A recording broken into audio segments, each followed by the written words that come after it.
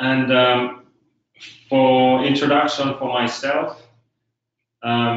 so I'm Valto Loikkanen, and I've been basically all of my adult life, I've been an entrepreneur. So I started building my first startup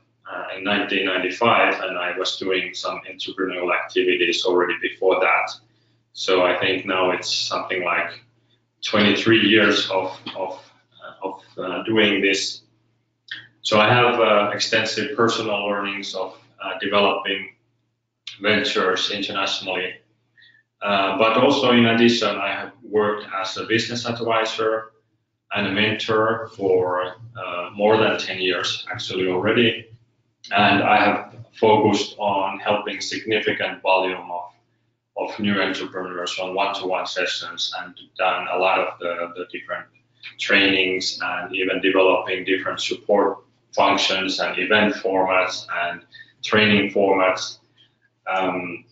for many support organizations, as well as even had the opportunity to be part of developing some of the funding instruments for European Commission Horizon 2020 programs, and that really has helped to give a perspective of how different levels and how different participants in the startup ecosystems also review and understand the startups from their perspective, and how do they focus on their work, and how do they accumulate their knowledge, and so forth. So all of these different perspectives are here basically to help structure this material and this knowledge sharing for everyone.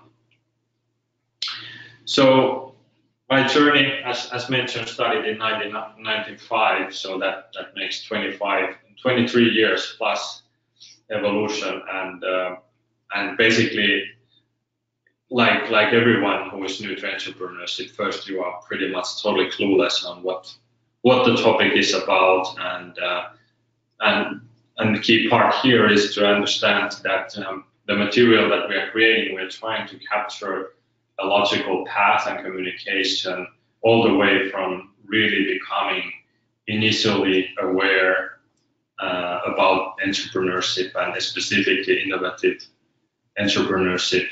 as a path.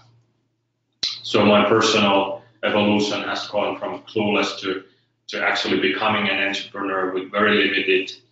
knowledge, other than my father actually was an entrepreneur, but that was more of a small business owner just having a design shop. But it taught me a lot about very basics. But at the same time, when I started my own journey, at the time there wasn't even remotely the amount of information available that is available these days through different channels online for anyone who is wanting to get into entrepreneurship. From the first company already, I took that international, so that grew from basically nothing to 100 people, operations in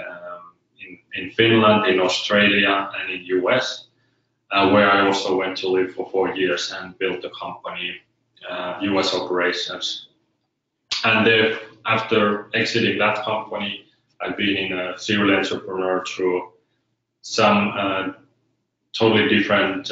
business verticals, and I have done failures. I've done several failure exits. I've done successful exits, and these days, in addition to